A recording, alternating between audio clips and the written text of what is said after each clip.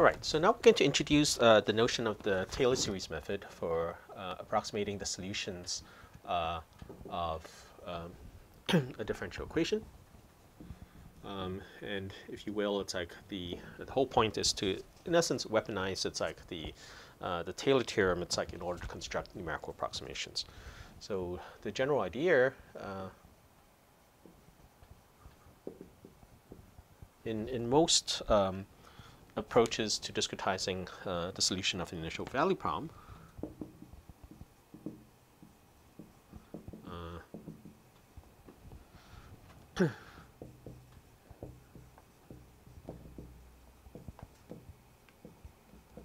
is to replace some sort of approximate relationship which the exact solution satisfies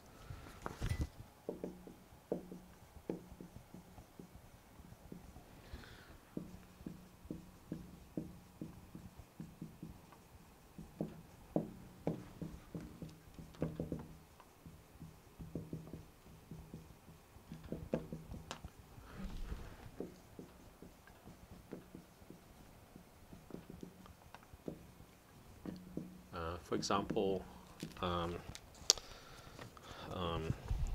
if you were to again take the Taylor expansion, right, that y at tk plus 1, right, is approximately equal to y at tk. It's like plus,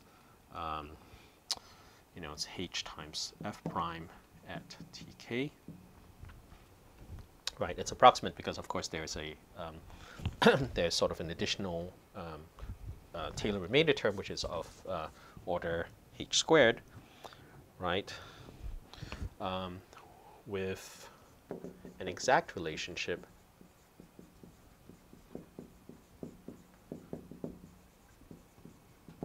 between the approximate values.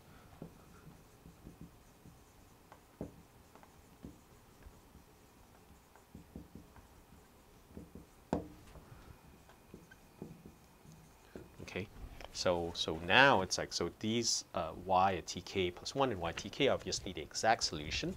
And then we have the numerical approximation, which is denoted yk plus 1, right, yk. So I'm going to actually, instead of having the approximation, I have an equality, and now I have an exact relationship here between tk and, let's see, yk. So let me just be a little bit more explicit here and say tk y at tk, and then here it's like instead of ytk, it's like I have yk there. All right, so that's sort of the idea. It's like, and this is sort of one way to think about, say, the Euler method, which we talked about before, right? The Euler method is taking this relationship, which is obtained by essentially truncating the Taylor theorem. It's like by ignoring this order h squared term, right? So that's an approximate relationship here, and thinking of that approximate relationship of the exact solution, right, as an exact relationship between the approximate approximation of the solution. Okay. So Euler's method then, for example, right, was derived by dropping the sort of big O of h squared terms, right, in the Taylor series, in the Taylor series expansion.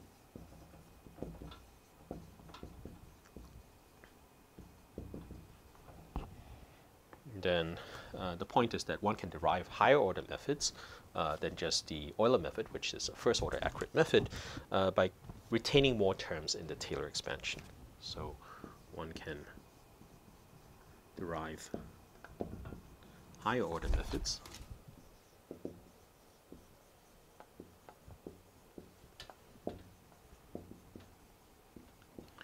by retaining more terms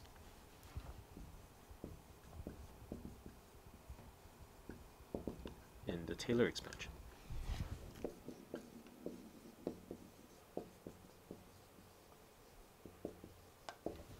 Okay, all right.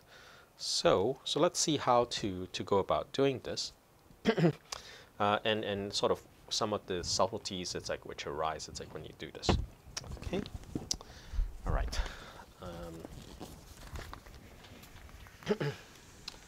So let's try to illustrate this by just taking one additional term. It's like in the Taylor expansion. Okay. So you have y at tk plus 1 is equal to y at tk plus h times y prime, okay, at tk plus h squared over 2 y double prime at tk, right, plus something which is big O of h cubed.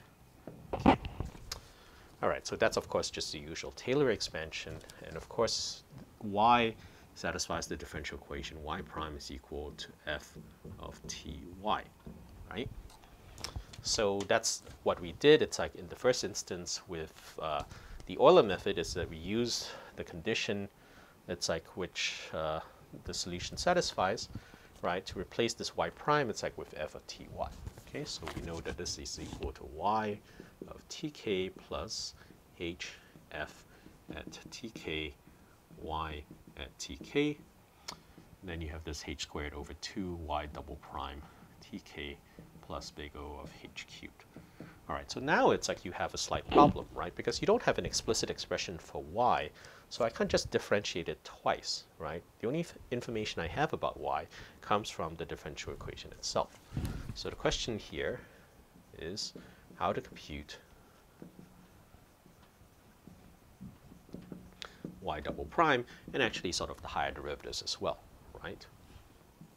Okay, so so the only information again you have about y comes from, well, the two pieces of information you have. You have the differential equation which it satisfies, and you have the initial data, right? So, but you want to compute y double prime. So what you have to do is that you have to take y prime is equal to f of ty, and then you have to implicitly differentiate this, okay? So, so this gets a little bit complicated because you want to take the total time derivative and act it on both sides, so that, you know, because if you hit y prime with d dt, then you get y double prime, okay? But d dt is, you know, you can express in terms of partial derivatives in the following way, right? So it's the partial derivative with respect to time. And it has to do with the fact that you're acting on f, which depends on t and y, right? So you have to differentiate with respect to y as well here. Okay, and then you have a term which has a d dy, but by its essentially by the chain rule, it's like you have to also include a term which is y prime, right? You have to do a dy dt term. Okay, and then again you have to use the fact that dy dt is f, so this total time derivative operator looks like a partial respect to time plus f ty d dy. Okay, so that's what it looks like. Okay, so now we're in a position to apply it to this differential equation. So d dt of y prime is of course y double prime, which is the thing I'm trying to compute here in order to get the next higher order term in the Taylor series. And this is this total time derivative operator, but expanded. Okay, and here I'm going to suppress the dependence, it's like on t and y of f, so I'm just going to write it like this, and then this is applied to f. Okay, so this is f sub t. Okay, so the subscript here is going to denote a partial derivative. Okay, so f sub t plus f fy, right? So so I have f d dy applied to f. It's like this gives me f times fy. Okay, so that's the next term. Okay, and so now it's like I can write down it's like a higher order Taylor method, right? So I can have again y of tk plus 1 is equal to y of tk plus hf tk y at tk, right, plus h squared over 2 df dt plus f df dy at the point tk y tk plus something which is big O of h cubed now. Okay, so I can drop the sort of big O h cubed term and I can replace it's like anytime I see a y of tk with y k, and every time I see a y tk plus 1 with yk plus 1, and I get a method which looks like this. So yk plus 1 is equal to yk plus hf at tk yk plus h squared over 2, right, df dt plus f df dy at tk yk. So this thing here is what is called the second order Taylor method.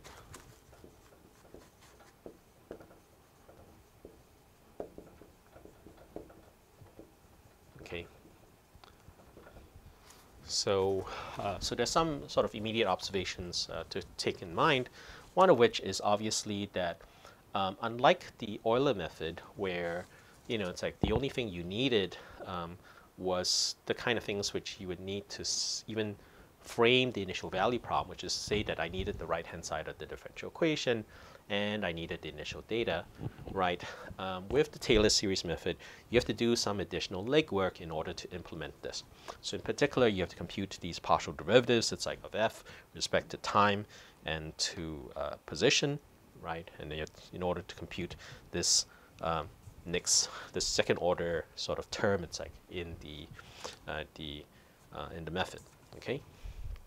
So so the disadvantage, if you will, it's like of Taylor series methods beyond first order, right, is exactly this legwork which is necessary. It's like in order to pre-process the vector field in some sense, okay? And it's like, so this becomes particularly problematic. It's like when you are trying to apply this to a variety of sort of differential equations and not just one, right? And so in practice, Taylor methods are not very commonly used as a general purpose tool. So you might ask, why did we introduce them? And the reason why we introduced them is that even though they may not often be used, they're not often used, it's like for general purpose numerical integration, they're very useful in terms of doing the error analysis by comparing, it's like the Taylor method of an appropriate order with some other numerical method. You can then establish something about the order of accuracy of the method. So they're, again, an important theoretical tool for error analysis, right? And maybe let me just sort of say what happens, right? So Taylor methods sort of require sort of pre-processing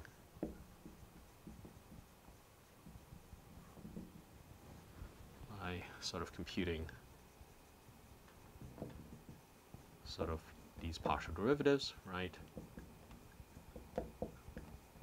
And actually they'll involve higher derivatives in general. So they are not often used as general purpose methods.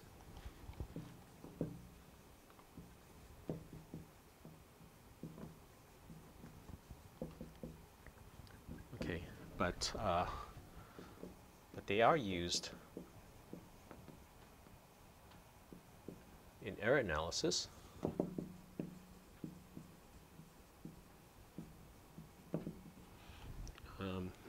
Basically in order to determine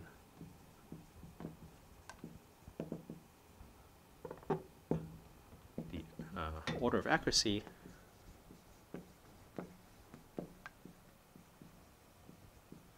of other methods. Okay, so in order to compute the order accuracy of another method, it's oftentimes the case that you compare the sort of the numerical method, it's like what you're trying to analyze, it's like to the corresponding Taylor method of the same order. It's like, and then by checking that certain terms match, it's like you're able to conclude that your the method you're trying to analyze has the appropriate order of accuracy. Okay. All right. So as I said, these are not popular as general purpose methods. This is not to say they're not used. So they tend to be used, it's like in applications where there's a huge interest in getting extremely accurate solutions of a very specific problem, right? So in particular, for example, when people do things like compute the n-body solution, it's like, say to analyze the stability, it's like of the solar system and stuff along those lines, then you do have people who invest substantial amounts of time and effort, in computing very efficiently these extremely high order derivatives of a particular vector field in order to construct, good high order methods, it's like for these systems. But as I said, it's like unless you have a huge investment in a very particular class of problems, well, actually not just a particular class of problems, but a very specific differential equation. Otherwise, it's like it's oftentimes not practical to use these Taylor methods except as a analysis tool. It's like in trying to determine the order of accuracy of other methods. Okay, so let me just stop here for now. It's like, and then what we'll do is that we'll look at some examples of these methods in a little bit.